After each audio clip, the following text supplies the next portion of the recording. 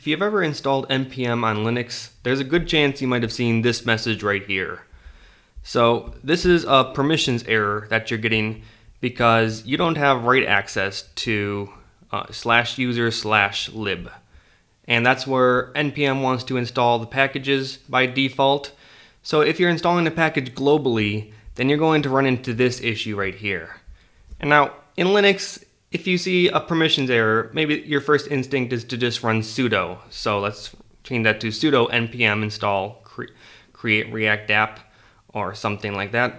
But with npm, you really don't want to be running these with sudo permissions. You don't want to be giving them root access to your computer, because if you've used npm before, you know you're installing dependencies and dependencies of dependencies and etc. etc. You're just bringing in tons of different packages because there's all these dependencies that depend on other dependencies. And so even for just a very small project, just running npm install can bring in hundreds of different packages and hundreds of megabytes. So the problem is there can be malicious code on npm. Obviously they try to keep it safe, but there has been malicious code uploaded to npm before, and you really don't want to be giving unlimited permissions to JavaScript running on your machine. That's just a recipe for disaster. So you never want to be running sudo npm on your machine. But I'm sure you still want to install packages globally, so let me show you how you can change it so you can run it without sudo. So a lot of times you don't even need to install packages globally. So what you can use instead is npx for a lot of your use cases. And so maybe you want to install create react app, the global package, but for packages like these where you only need to run it once in a blue moon, I'm not create react apping every single day, maybe once every week or two. So what you can do instead is use npx create react app. And there's a whole bunch of these for many different projects. So you just have to take a look at your project, and they probably have an npx code that you can run. So you would just use npx create react app, and then like you would normally, if you wanted to add a new project, this will create a new project with create react app in a directory called new project. And so that works great because you also don't have to keep your create react app package updated. So since this is grabbing it from the internet every time, it'll always be updated to the latest and greatest version, and you don't have to go through the trouble of reinstalling it on your computer again and again. So that's great for packages that you don't really need to use every single day, but there are some that can't really be filled by npx. There are some use cases. So let's go over these. So the problem is installing things to the /user directory. So whenever you install Node.js from your package manager on Linux, you're usually installing it with sudo. And so that's why you're not able to get the permissions to write. And so you basically have to run sudo every time. Now, we don't want to run sudo, so what you can do is you can change the directory that npm globally installs packages to.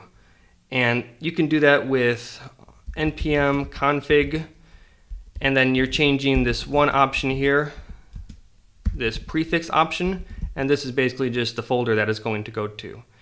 And you can put this pretty much anywhere you want inside your home directory because it's obviously what your user has write access to.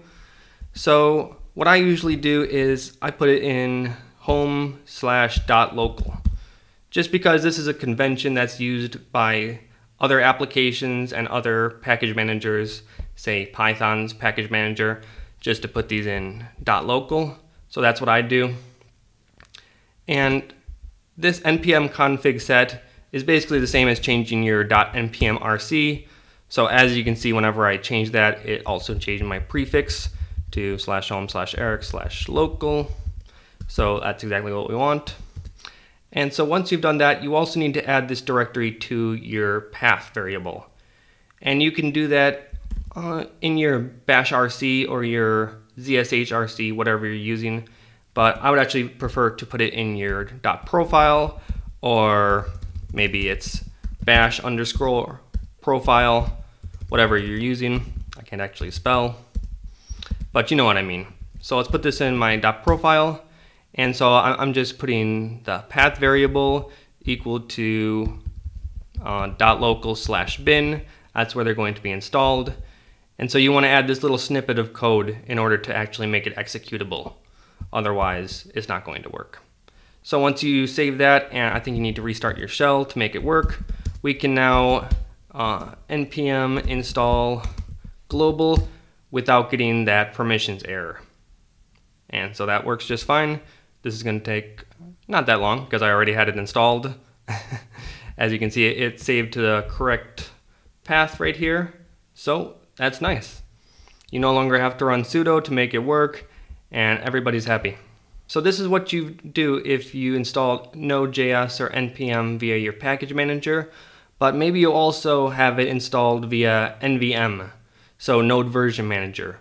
Then you shouldn't actually run into this problem because any global modules will actually be saved to your local NVM directory, which is usually located right inside your home directory, inside .nvm.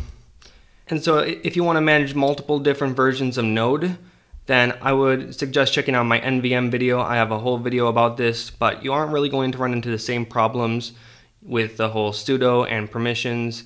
So finally, you can set the prefix to whatever directory you want inside your home directory, but I do see a lot of guides online saying that you should put it inside your .npm directory, inside your home directory, and I would really recommend against doing that because whenever you clear your npm cache, then it's also going to clear all your global modules, which would be pretty annoying.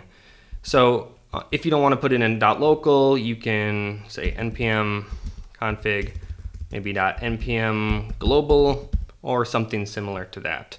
Just any directory besides the .npm directory. So that's how you do it. Now you can stop running sudo npm like I was for longer than I'm willing to admit. But there you go.